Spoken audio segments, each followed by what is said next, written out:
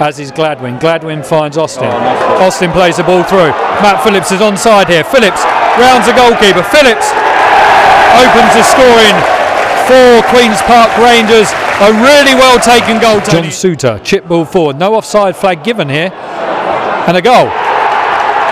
Well taken goal as well from Mario Belate. Phillips, this is where he likes it. Plays the ball towards the back post now. Gladwin. He plays the ball inside to... Oh, it's a goal!